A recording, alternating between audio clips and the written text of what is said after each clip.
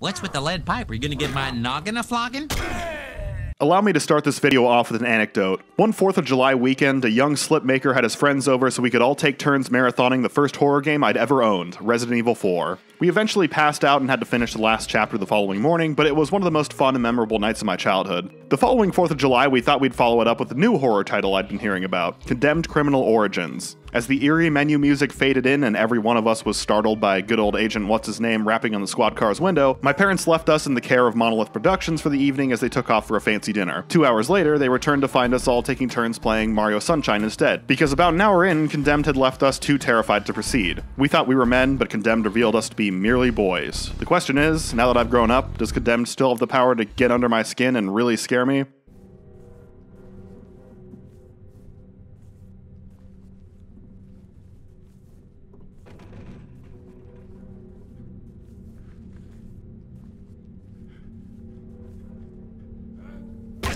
Okay, yeah, it does. Condemned Criminal Origins is a first-person horror game with a very gritty, down-to-earth premise and a focus on melee combat over gunplay. It's a bit of a sleeper hit. It was an Xbox 360 launch title, the only horror-themed one I know of, so a lot of people picked it up with the console. It opened to mixed reviews, but over the past few years, a lot of big names in the gaming scene have been looking back and recognizing it as one of the strongest 7th-gen horror games. Its sequel, Condemned 2 Bloodshot, is equally infamous, but for a very different reason that we'll get into. Our hero is Ethan Thomas, an agent of the Serial Crimes Unit, or SCU, which is an agency with 1,000 times more legitimacy than the First Encounter Assault Recon because their acronym doesn't make them sound like a joke. You gotta be fucking kidding me.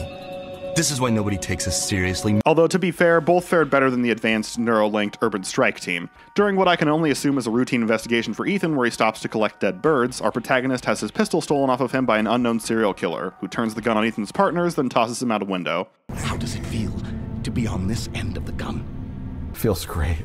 Ethan wakes up in his apartment later that night. I think the implication is that either serial killer X or creepy family friend Malcolm Van Horn dragged an unconscious Ethan there, but I like to imagine instead that Ethan is an extremely incompetent detective who fell 5 stories, then went home to take a nap without informing the Bureau that all his partners were murdered. Regardless of how you choose to imagine he got there, Ethan is now a wanted man, so he decides the best course of action is to pursue serial killer X through the abandoned part of the city to clear his name. On his way, Ethan is appalled at the homelessness crisis that the politicians have let develop in his own town, and decides to finally be the Good Samaritan and do something about it.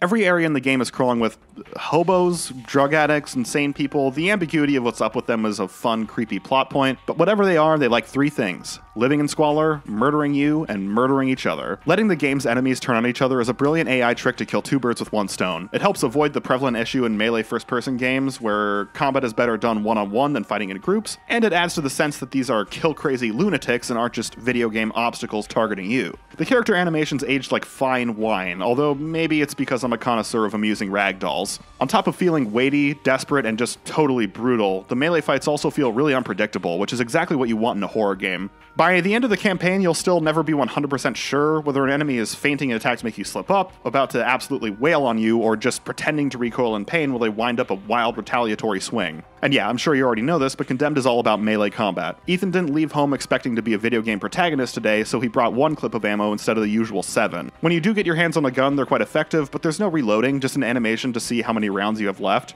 Use what's in it, then beat people with it till it breaks. On the whole, the game's mechanics are very stripped down. There's no inventory, health packs have to be used on the spot like Bioshock candy bars, and the run button I assume was implemented as a joke. Your 4 moves are hit people with the blunt object in your hand, block attacks with the blunt object in your hand, kick your height like Carl Pilkington, or tase bros. The rechargeable taser is the stuff of legends, especially when it gets upgraded.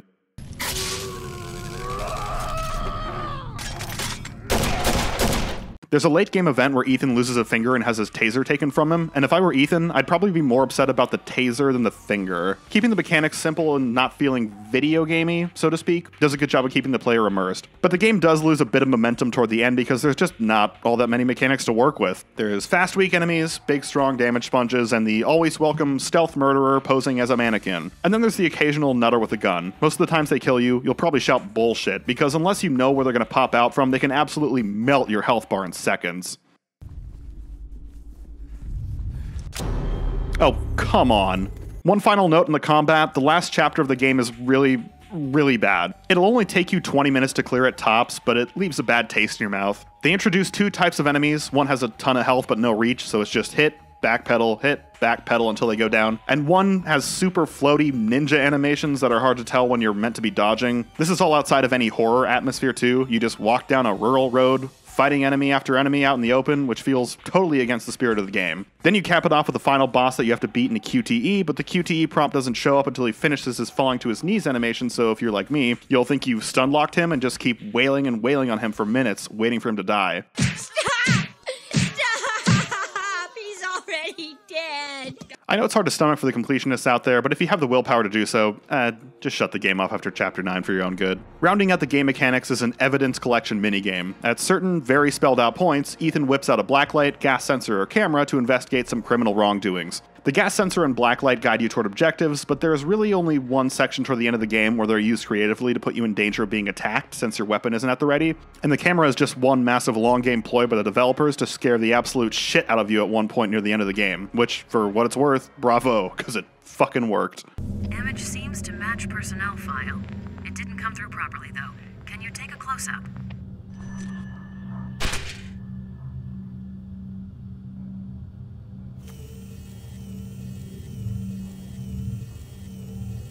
The detective element really just seems like it's showing off some 7th gen tech and tying loose plot ends together. There's not a lot to it in the first game, let's just move on to the plot. Turns out that Serial Killer X is a sort of serial killer killer. Think Dexter Morgan or Tom Waits and his wife in 7 Psychopaths. We go around the country killing people who go around the country killing people.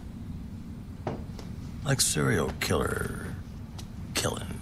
So Ethan tries to track Serial Killer X by tracking his soon-to-be victims, woman strangler and mannequin enthusiast the matchmaker, and Jigsaw without the pretension the torturer. It's a fairly simple plot, really more of a framework to hang the levels on, but I've generally found that unless the writers know exactly what they're doing, most video games are better off having a simple and clean plot. I know ever since BioShock everybody wants to have the next big twist, so this will rarely happen, but still, I can dream, right? My main nitpick of the plot is that it may be a little too stripped down. This is a horror game after all, so a lack of cutscenes and radio silence helps build a sense of immersion in the desperate loneliness of Ethan's mission, but it does lose momentum somewhat in the early game when there are 3 chapters back-to-back set in a subway office, subway station, and then subway tunnel. With only 10 chapters in the game, and one of those just being an interlude, that means that roughly a third of the campaign is set in a subway. Fortunately, the combat is still fresh at that point, and the Christmas Mall and elementary school levels that immediately follow it are a shot of pure terror adrenaline. One gripe about the characters I have, also we're getting into spoilers, Ethan is ultimately unsuccessful in his bid to beat SKX to the punch. Both the torturer and the matchmaker get 86 before Ethan is able to have a confrontation with them.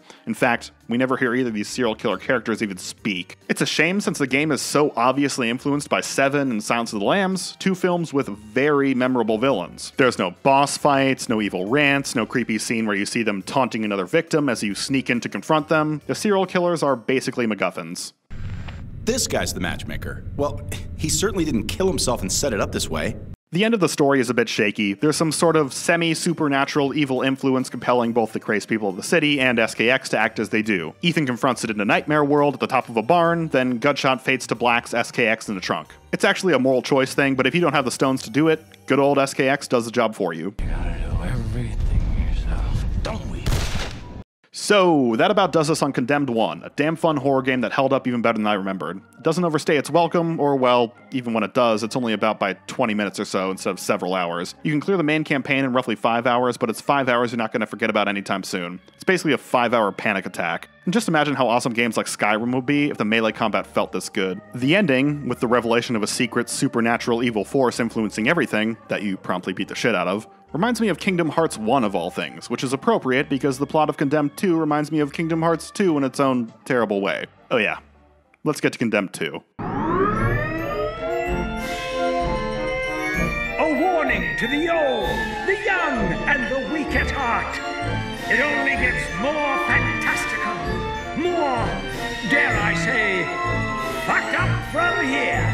Condemned 2, in concept, seems like a good idea. It's a bit like going back to college, a second chance to pipe some crazy people. It plays very similar to Condemned 1. Melee combat has these little combos added that introduce some variety at the expense of making things feel a bit more video gamey, and therefore less scary. You'll quickly pick up on how much easier it is to block and backpedal out of range this time as you execute the combos. The somewhat lackluster takedowns from the first game have been replaced with much more amusing environmental kills. There's not really a way to use these things tactically, they're just a manhunt-esque reward for winning a fight. Come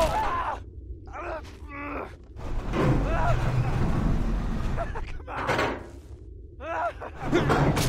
The game also has gunplay sequences that are much more like a traditional shooter, with the gimmick being that Ethan has come down with a bad case of alcoholism and needs a drink to steady his hand. Word to the wise, don't do what I did and assume this is a secret moral choice thing where you get a bad ending if you drink too much during the campaign, because that's not the case. Like in real life, there's no negative consequences for drinking, so just do it whenever you want. Believe me, Condemned 2's ending will be bad enough regardless. The final and most welcome gameplay change is the revamping of the detective elements. When you stumble on a crime scene, instead of just scanning the evidence and moving on, you have to complete a multiple choice quiz to determine what happened. Some are ridiculously easy, others are downright dirty and designed to trip you up. Your performance in these quizzes doesn't change the plot or the challenges you face if you get stuff wrong, but the more right answers you get, the better your upgrades will be throughout the game. On paper, this is kind of genius, right? Well, yeah, but Monolith made a baffling choice in how the upgrades are handed out. You probably thought it was something like, each right answer gets me a point, I get X number of points, I get a new upgrade. Sort of like unlocking new abilities in Dead Rising the more survivors you rescue, right? Wrong. Instead, at the end of each level, you get an upgrade regardless. Get all the answers right and find all the collectibles, and the upgrade is much stronger. If you get a quiz wrong or miss a well-hidden side objective, there's no way to get that chapter's best upgrade again, period, short of reloading a checkpoint. The gulf in quality with some of these upgrades is completely insane. Get every question wrong in Chapter 3, and you get a taser with 2 shots per battery that momentarily stuns enemies. Get every question right, and you get 5 shots per battery, and it completely incapacitates them. When you learn what you're missing out on, it's very tempting to use a guide, which obviously ruins the whole fun of the detective thing. Stay away from guides and don't get too greedy. This game is not that hard. Granted, Condemned 1 wasn't hard either, but it was still tense. What kills the tension so much in Condemned 2? The health bar. Condemned 1 had a simple system. You take damage when you get hit, you need a health pack to fill it back up. Condemned 2 used a 3-segment health bar. After a few seconds, the segment you are currently on restores, but nothing above it. This ruins everything.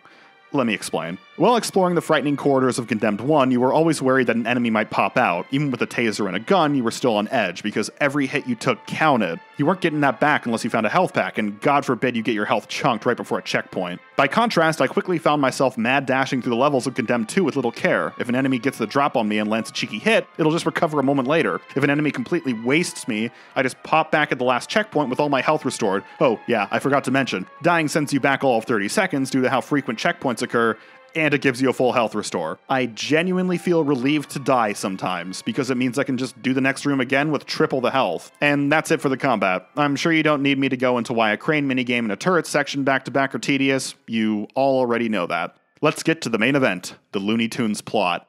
Imagine if all of man's atrocities, war, murder, acts of cruelty, the very origins of crime itself can be explained and linked to this group. Ethan has retired from the SCU and is now a homeless drunk. The murder of Malcolm Van Horn gets the SCU interested in Ethan once again, and they task him with assisting investigating the mayor's murder. Her kappa was detated from her head, and strange metal implants were removed from her body. Doubting this was a BDSM sorta what would she do for a PS5 thing, Ethan follows a unique forensic clue to an abandoned lodge. Up north, Ethan's plane is downed, he's attacked by a rabid bear, and then an SCU strike team shows up to kill him and blow up the cabin. Ethan narrowly prevents the blast by tossing the bombs out the window. Ethan finds a recording of the late Malcolm Van Horn explaining that Ethan's parents were part of an ancient cult called the Oro. Ethan was like the Harry Potter of this universe, and his parents died to protect him because he was born with some sort of tremendous power. With me so far? Ethan finds SKX, who has been offing Oro members to try and gain their powers. They track former Oro member the Magic Man to his magic theater, and Ethan finally wins his battle with alcoholism. And I mean literally, you physically fight the embodiment of alcoholism in a bar. Ethan learns that the Oro are creating paranoia and violence using sonic waves emitted from their metal-enhanced bodies and are the source of all of humanity's criminality and evil. They're afraid of Ethan's power because his natural sonic forces are so strong that he can yell at people so hard they explode. Ethan sabotages the Oro's master control device, then confronts the inside man at the SCU. He shows Ethan his awesome gaming setup, then Ethan kicks him off a ladder to his death after learning this man is just a pawn. And in the game's end tag, the Oro's true mastermind is revealed. It's the president.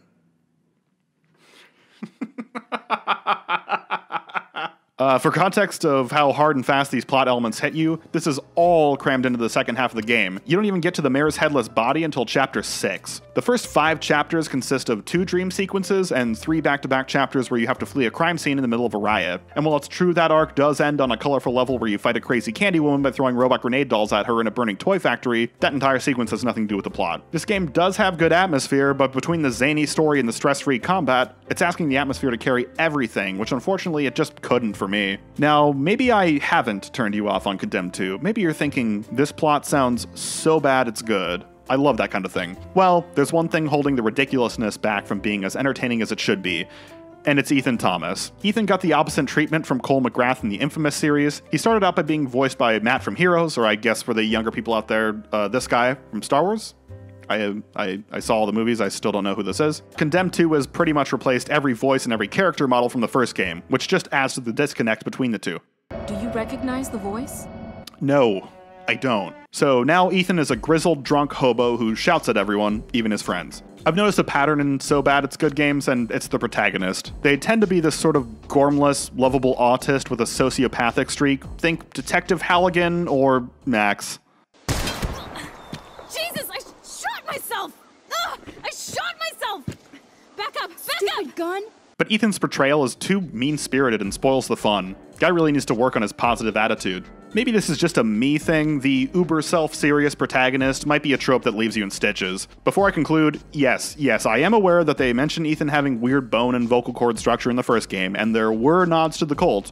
So before anybody gives me the, actually, I am aware, but it was kept in the background enough to not suck me out of the main storyline's atmosphere. And to be frank, I always thought the bone structure and special gifts lines were to justify why Ethan can take a beating and why we get flashbacks to what the serial killers were up to. It always struck me as unnecessary. I know this is a video game, there doesn't have to be logic to everything. Quick flashbacks help tell the story. Come to think of it, a needless story explanation for a gameplay mechanic that could easily be written off as reflexes and intuition also plagued Fear, which Monolith released around the same time as Condemned. But I'm gonna wrap this review up. Now is not the time for Fear. That comes later. Mr. Booze, Mr. B-double-O-Z, don't ever choose, 'cause you wind up